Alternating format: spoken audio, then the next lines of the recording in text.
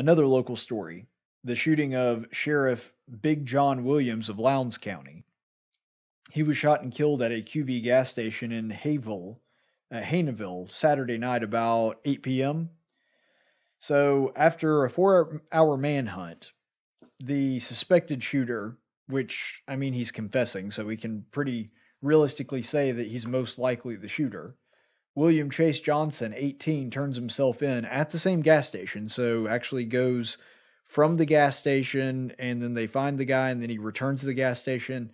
They don't really know exactly how all that took place or where that he went, but that's all going to be under investigation. The really strange part about this is this 18-year-old that shot the sheriff, he is the son of one of Sheriff Williams' deputies. It's really strange.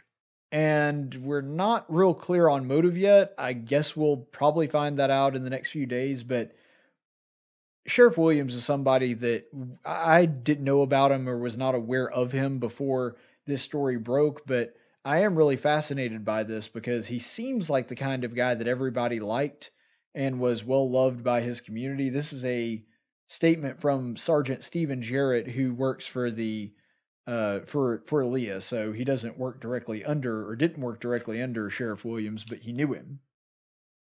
He says, "It's always hard to see a fellow law enforcement officer lose his life, especially in this manner. Just something so silly. But Big John Williams was known by people all through the state and probably neighboring states. He was just a great guy. He worked 24/7. He was always willing to help. The citizens here loved him. It just couldn't have happened to a nicer person or a better law enforcement officer." And that seems to be pretty along the same lines as everybody else and what they've said about him. He was a Marine, well loved by his colleagues. People in his community praised him. He won his elections by a wide margin. And this is another statement that was put out by the Attorney General's office, Steve Marshall. It says, quote, "Tonight, Alabama mourns the loss of another law enforcement officer in the line of duty. Lowndes County Sheriff Big John Williams died from gunfire while responding to an incident in Hayneville. Sheriff Williams devoted his life to law enforcement. He gave more than 40 years to public safety in his home county, serving the last 19 years as Lowndes County Sheriff. His dedication and experience are irreplaceable. Sheriff Williams was the fifth line of duty death of an Alabama law enforcement officer to gunfire this year, and the sixth to lose his life overall in the last 11 months. Serving the public in this role of a peace officer is a difficult calling, fraught with peril. Yet thankfully, many Alabama men and women choose to answer the call, oftentimes putting their own lives in danger to protect us. It simply cannot be said enough that we owe these heroes our gratitude and our support. I know all Alabamians join me in passing along our condolences and prayers to Sheriff Williams' family and the Lowndes County Sheriff's Office." You know, I think that around this time of Thanksgiving, it's really, really important for us to be thankful not only for our material blessings, but also the people in our lives, and sometimes people we may not even know. People like Sheriff Williams that protect us on a daily basis from dangers that we're not even sure how they're protecting us. Now, obviously, in some ways, if we call a police officer and they come and help us out of a situation where we're in danger, it's obvious then. But whether it's our first responders as police officers, firefighters, paramedics, they all are willing to give up time with their families, time with their loved ones to help us out on Thanksgiving, and I am incredibly grateful for all of them. In many of their cases, their service is heroic and self-sacrificing, and I am grateful for them. And when it comes to Thanksgiving, it makes me think of one other thing. You see, a couple years ago, I lost my great-grandmother, literally just a few days before Thanksgiving. I want to say it was no more than about 2 weeks. But I don't remember what day Thanksgiving was on that year. But I do remember that year it was incredibly difficult on me and my family because she had been the matriarch of our family for, I mean, decades at that point.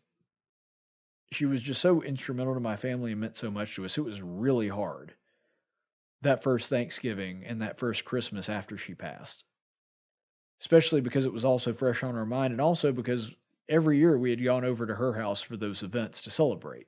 She was always the one that hosted it. The woman had about 30 grandkids, and she bought Christmas presents for every single one of them. She didn't have a lot, but she was a person that was very generous with what she had. And losing her around that time was incredibly difficult.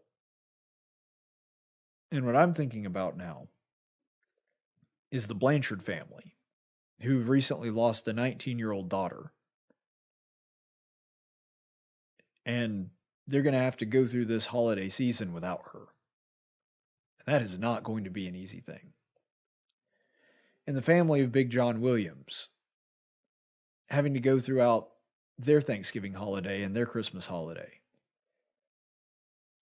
without a father, without somebody who I'm guessing was either the patriarch of the family or somebody that was very instrumental in the family. You see, at this time where we're all celebrating and being thankful for things, it's 100% appropriate to be grateful for the meal that we've been given. It's it's a time to be grateful for the things that we have, but be grateful for the people in your life because they're not going to be there forever. And there will be a Thanksgiving that will come for most of us, one after this, if we don't pass from this world before then. For most of us, there's going to be a Thanksgiving that's coming up that's going to be a little harder to be thankful and a little more difficult to really be in the spirit of Christmas because those people aren't with us anymore.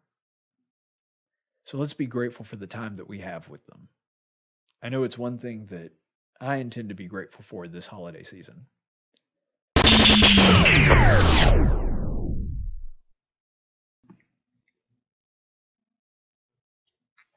Oh, hey, what are you still doing here? Video's over. I'm off the clock, so go watch another one of my videos or something. Or better yet, you could subscribe to the channel and click the notification bell, and if you do that, then you'll get a notification when I actually am on the air and you can watch me then. In the meantime, I'm going to take a nap.